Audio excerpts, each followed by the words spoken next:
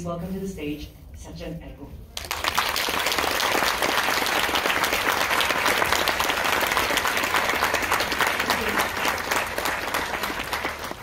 It's great to be here, and I'm very excited that it's finally happening because it has been a very long journey for us. We shot this film just before the pandemics, and all the post-production was done throughout the pandemic, so we were not seeing what will happen at the end. And I'm so happy that we are having the first screening here with all you in Toronto. So thank you for coming, and I hope you enjoy the film. I hope you feel the cold and like all the feelings with us, what we will see. So thank you very much, and we will be here for the Q&A at the end. So. Merve, Dizdar.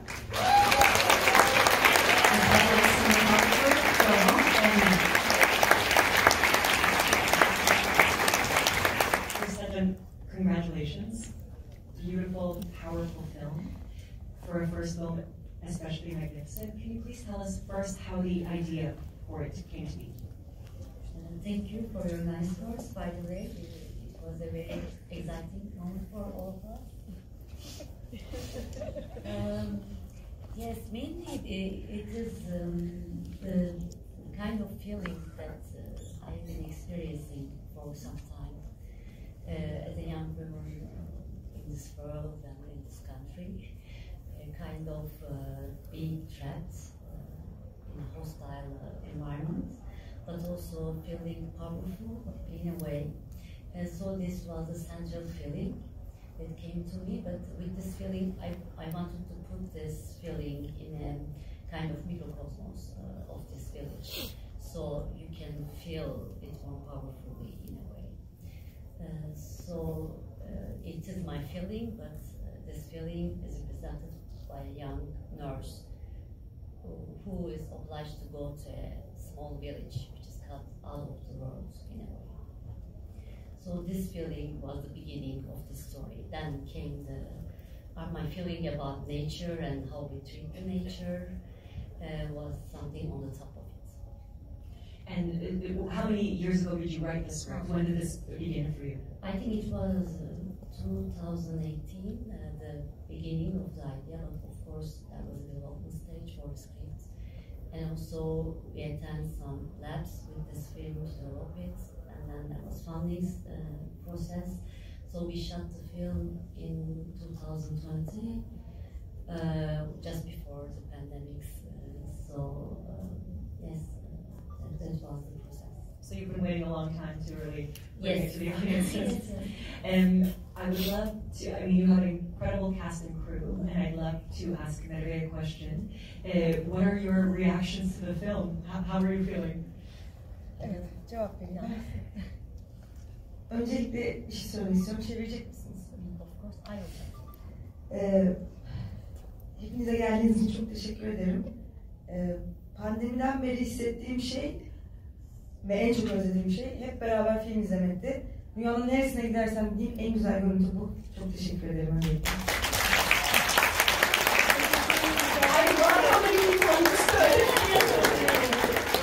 I tried to translate. She say, "You're welcome here." And my feeling during the pandemic was this: like when we will be able to watch films together like this. And she says, "This is a great feeling, and I'm very happy that you are here and we are together watching this film." Sonra da ben de ilk defa izliyorum filmi. Bu filmin başarısı olsa gerek yok. Donuyorum şu an. Yani.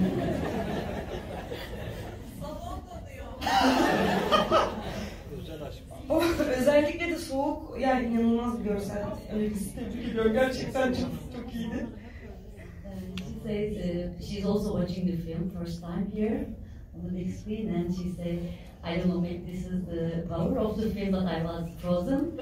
And some people from the audience said it was air conditioning, but I ignore that part. I want to believe that it's the power of the film. So.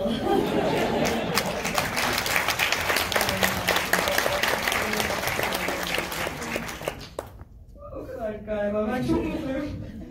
Çok heyecanlıyım. Çok etkilendim. O yüzden onun da bir zamana ihtiyacım varmış gibi hissediyorum. ve sametçiyim galiba biraz. She says that I was very moved by the film, so maybe I need some time to process it.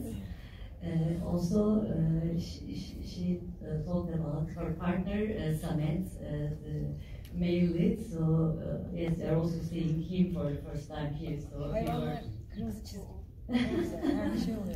yes, and he says, yes, I'm on the side of Samet because the animals, like he's with the animals, so I'm that's the thing. Laurent, I mean, I would love, you know, there's so much brightness and so much darkness in the film, and you really create a terrific atmosphere from both directions. Can you talk about how you approach the script and what the process was like for you working together with such a... It's a big question. Well, mainly the location was very strong. We shoot very high. It is one for Turkey is very high to find a village so high. It is 1,600 meters. It's very, very high location to go, and each day it was an adventure. Sometimes we couldn't go, it was frozen. And mainly the location was drive us a lot. But actually, where exactly were you? The location is close to the border of Georgia and Armenia. It is very close from this area on the north part of Turkey, not so far away from the Black Sea, and it's a powerful region. I think what I like about Florent's approach to the film was you see a big difference between like outside and day and night inside. So I hope people felt that, but I really love like when outside is cold and white and and inside is usually warm. So I feel like inside places are a way like people feel comfy, people hide from the cold and outside world. That's what I like about it, the warmness inside. So this contrast is very nice for me. As I said, that because there is a big kind of hospitality and they get used to it very quickly. I think also they were bored because like really this village is like very enclosed from the outside world. So I think in a way they were very nice, and especially the women there, all the women were like the women in the film. They really welcomed us and they always offer us some hot milk and stuff. So they were very happy. Also, most of the like extras were really from the village. The guys in the search party, even the gendarmerie are like the young gendarmerie are from the village. So they became a part of it, and that was very nice. But of course, they are actors, so usually we were shooting a scene, and then one of the guys he needs to be there. Then I turn back and the guy is not there. And I say, where is this person? Like Ahmet Abi, and they say, he went for his course because it is time for course. So he couldn't stay more. So, but it was really fun, and it was really nice to be a part of this. I think they felt like that. How long did you stay there? How long was the shooting? Shooting was like 5 weeks. But we went there like a little bit earlier, and also 1 year earlier I went there for 2 weeks to be there to finalize the script. So I really stayed with them, old lady and the guy, and I stayed with them. I write the script, some parts of the script with them. Wow. And more questions from the audience. Question starts with it calls back to your introduction when you talked about in the writing process how it's centered around being trapped as a woman, and what specifically could you say does the bear mean for you? It's a kind of question that I'm not sure the answer, but okay. I don't know what you felt about it. It is more important, like where is this bear stands in all this story. But I always see this bear as a kind of like created enemy that you feel like everybody is talking about it, and it will come and it's dangerous. And then like a lot of created enemies we have in our lives, and then when the bear is confronted, like when the Merve is confronted with the bear, you understand that it's not this beast that villagers are talking about. So for me, first of all, this bear is this created enemy that people are afraid, but actually we are enemy to them in a way. And also, of course, bear is the nature there, like how we treat the nature in a way, just not the animals, but the forest, the trees, and everything around it. So. That is the idea for me, but more importantly, how we felt about this bear. That's more important for me. And there was a hand in the front. Important part of the story, because we try to do something like give a feeling without showing it. For example, there are very few animals in the film, but there's a lot of sound of animals. You feel all around them. So we put a lot of work on the sound, and I'm very happy with the sound, and I'm very happy to hear it here actually, because it's a very good surround system. I really love that. So yes, it was a way that how we can put what we don't see on the image, how we can add something on the image. And Cenker, Kökten is our sound designer, and we put a lot of thought on this, like how we can give this feeling of calmness, as you say, but also the nature and all the animals. It was jackpot. Thank you. There was another question at the front in 2018, and if you could bring us back to this moment, if there was something significant politically, perhaps at the time that drew this. I think it was not specific to this moment. It's really a feeling like continuing, and maybe it's becoming more harsh and more harsh. It is the reason, I think. So when you are writing, like when I'm writing something, like sometimes a scene comes, or an idea comes, or a feeling comes, and probably my feeling was this woman's feeling at that point of my life, actually. I really got the sense, you know, in the programming process, we really watch a lot of films, so it's a big long selection to be selected. And one of the things that we were discussing is, yes, of course, your film is taking place in Turkey, but actually it could be in many, many places. We got this feeling. So I was wondering if you had this in mind as well, to do this universality. Yeah, exactly. And also, like maybe like Turkish-speaking people saw that also you don't know where is this village in Turkey. It is like we say where we shot it, but we never specify usually like what time, what year, or what part of Turkey. That's because we never see this film like a kind of counter fairy tale. I say like you don't know where it is and when, and people are a little bit strange and stories are a little bit strange. So I always felt like this is a story in Turkey. I wrote in Turkish because this is what I know, but it can be a story in any small enclosed community all around the world, I think.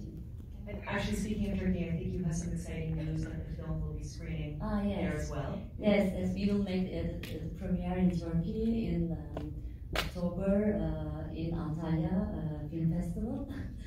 In the competition? In the main competition, yes. There are 10